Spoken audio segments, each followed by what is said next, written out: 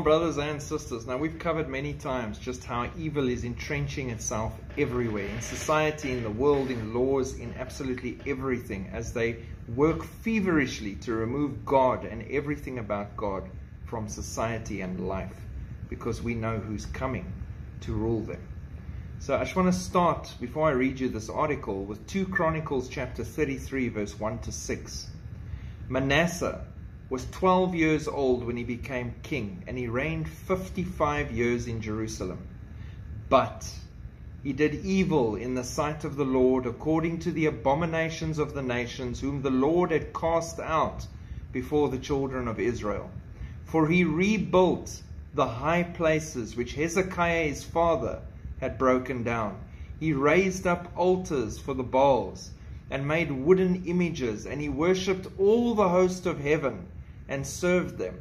He also built altars in the house of the Lord, of which the Lord had said, In Jerusalem shall my name be forever. And he built altars for all the host of heaven in the 2 courts of the house of the Lord. Also he caused his sons to pass through the fire in the valley of the sun at Hinnom. He practiced soothsaying, used witchcraft and sorcery, and consulted mediums and spiritists. He did much evil in the sight of the Lord to provoke him to anger. Fast forward thousands of years to today. Top British University's Arab and Islamic Studies School offers a degree in magic and occult science.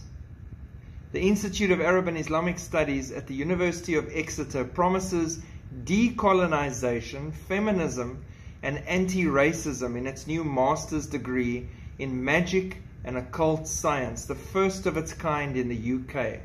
The University of Exeter is part of the Russell's group of leading British universities and launched the Master of Arts in Magic and Occult Sciences, a development perhaps reflecting the rise of interest in the occult and in the increasingly post-Christian West.